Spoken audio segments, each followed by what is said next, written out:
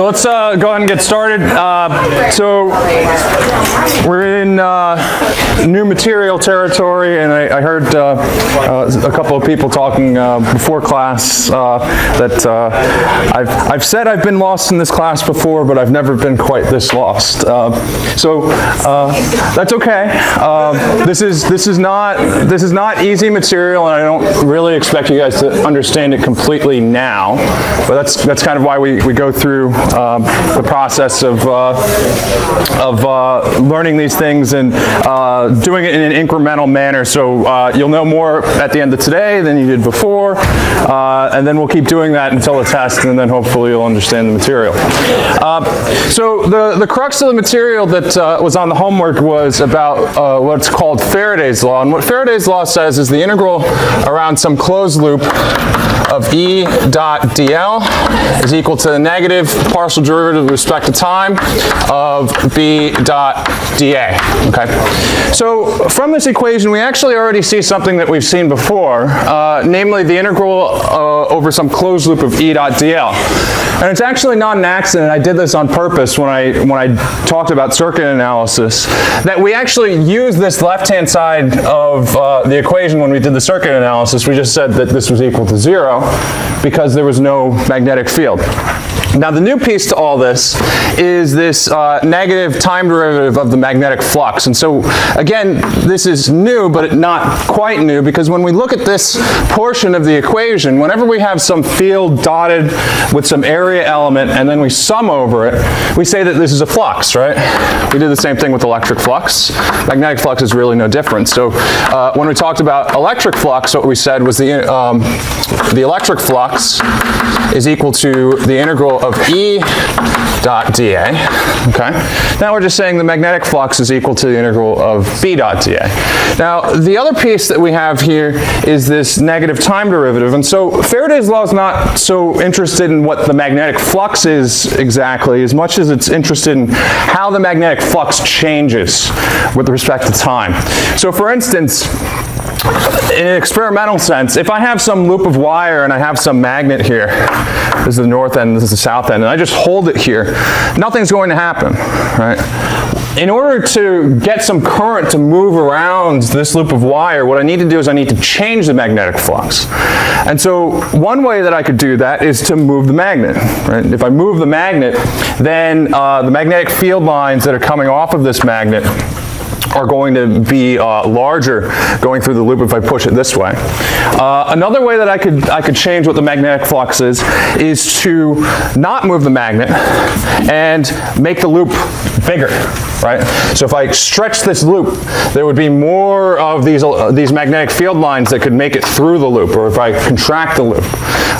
So that's another way. Another way that we could change the magnetic flux, and really what this comes down to is if we look at what does the magnetic flux say? Well, there's one part that's dependent on the magnetic field, one part that's dependent on the area. The last portion has to do with the relative orientation of these two things. So if I take this loop, I don't change the size of it, I don't change how close the magnet is to it, and I spin it.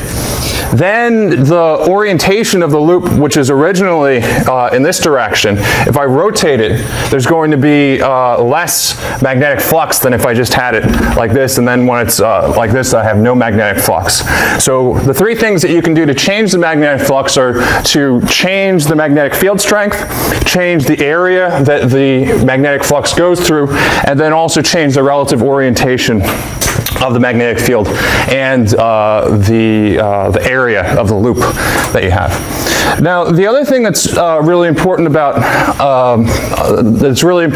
Faraday's law, and as I talked about in the notes, actually really important when it comes to Ampere's law as well, is the connection between dA and dl, right? So dl is a vector, dA is a vector, and so what we've seen in the past, dA is always going to be perpendicular to the surface, and dl is going to follow the path that I'm going around.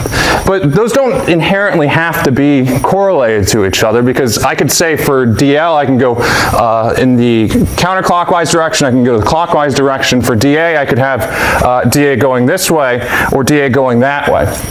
But what we do when we write Faraday's law and when we use the right-hand rule, we say that there is a connection between DL and DA. So if I define DA, so these little boxes of DA, I'm going to say, for my choice right now, I'm going to say that it points out. So if this points out, then via the right-hand rule, I can take my right hand, point my thumb in the direction of DA, and then my fingers are forced to curl around in the direction that DL is going to be. So this would be DL. In that case, it would go this way. And the opposite is true. So if I have my little DAs here and they're pointing in, then this says that my DL vector goes in this direction. Okay. Yeah? How do you know where your DAs are? It's a choice. You choose and you say, it's kind of like saying, do I want to say up is positive or down is positive, right? If I'm doing some problem where I have like a ball and I'm dropping it. Okay, it's a choice to say, I'm going to say that down is positive. I'm going to say up is positive.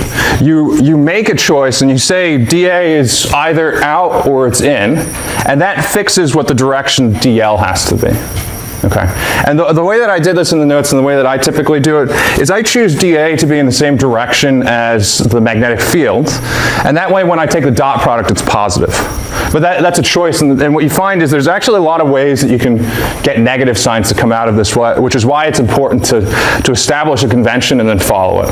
Yeah, you had a question? I had two. So like, going back to like choosing a thing, you were saying that your practice was to pick it based on what you were given for the magnetic field, right? But we could pick it kind of like we did the current in the loop. Yeah, exactly. So the reason why I choose it in the same direction as the magnetic field is so that when I take the dot product, it's positive. But if you choose it, one way that some people do it is they say, I'm always going to choose it to be pointing out. That's a choice you can make. You can say, I'm always going to choose it to be pointing out. And that correlates with DL because it's always pointing out, it's always going to go counterclockwise. Exactly. But if I do that, what I need to be cognizant of is the fact that depending on what the direction of the magnetic field is, I am going to have a positive or a negative dot product. So if I say that my magnetic field points this way, then the dot product is going to be positive. Or if I say it's going this way, the dot product is going to be negative. And again, there's choice in here, and you have to choose. You follow the convention always, but you have to choose which way you want to say DA and ultimately DL is, and then that's going to inform you in what the dot product is going to be. I don't want to jump ahead, but sure. Like if we get a positive or negative sign out of that, does that tell us which way it goes then? Yeah, exactly. It's kind of the same thing with when we did the circuit analysis, right? Because you said, I have to choose a direction to say the current goes this way. But then when I solve my system of equations, it might turn out that answer is negative, which just means that it actually is going in the other direction than the one that I said it was going in. So we don't really know which way it goes until we get the final sign of the thing. Exactly. Now the other thing, and the way that some people do this is they apply Lenz's law first, and then they say, well, if you apply Lenz's law, you can take absolute values of everything, and then you'll just get the answer that way because you know what the direction of the current is based on the statement that nature is going to act in a way to oppose change. You could do it like that. I personally prefer not to do it like that because there's a lot of, and Lenz's law ultimately is unnecessary. Kind of in the same way Kirchhoff's loop rules, that comes from this. Lenz's law also comes from this. So the way that I see it, why carry around all these extra rules if the one equation tells you all of the things that multiple rules are telling you anyway? Just the rules are kind of helpful if you want to think about it conceptually. You say, and when we do the example, I'll talk about, and something that I would like you guys to do is to apply Faraday's law and then check your answer with Lenz's law to see, is it consistent with my expectations based on that qualitative description. But to get back to the original point, you make a choice for these. You evaluate the dot products according to those rules, and then ultimately, if you have a negative sign, that just means that the opposite direction is. That's the way you define it. Okay. Any other questions? Okay. So that's the way that we define the right-hand rule for dA and dL. Now, this gets us into Lenz's law and the more qualitative description of this. So what Lenz's law says, again, it's a qualitative statement that says nature abhors changes in flux, and it's going to act in such a way as to oppose those changes. So that means that if for instance, I have some magnetic field that's increasing in this region, then my loop should contract. So whatever force is acting on this loop will make it shrink because the magnetic field is increasing. Nature's trying to oppose that change. The other way to think about that is if there's an increasing magnetic field here, then the magnetic field that's induced by the current that is created in the loop is going to oppose that change. And so if this is increasing here, then the current needs to act so that the magnetic field that it produces goes this way. Okay. Again, it's a good check, but I prefer not to rely on the qualitative descriptions when we have an analytical description that does the same thing and actually is it says more than just the qualitative description. But I think the qualitative description is very good for checking to see if your answer is correct. Okay, so that leads us into the example from the notes. So I have the wrong page open.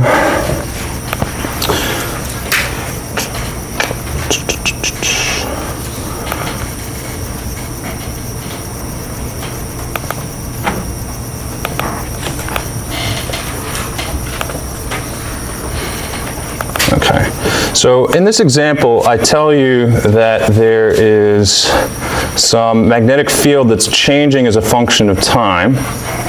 And what you're meant to do is you're meant to find what the current is and what the direction of the current is in some loop of wire, given that the loop of wire has some radius of A. So this has some radius of A, and it has some resistance of R, and that's kind of the same thing as just saying I'm going to stick a resistor on this loop and see what the current is that flows through it. Now I tell you that there's some magnetic field B vector is going to be equal to B0 T squared divided by tau squared, pointing out. Okay. So what we want to do is we want to determine what the current is that flows through this loop. So the first thing that we can do is write down what Faraday's law says. So the integral of that's Ampere's law. The integral of E dot dl is equal to the negative partial derivative with respect to time of B dot dA. Okay. So the first thing that we need to do is we need to establish a direction. We need to make a choice for what dA is, so that ultimately we can evaluate this dot product. And like I said, the way that I prefer to do it is to choose dA such that the dot product is positive. Now you could do this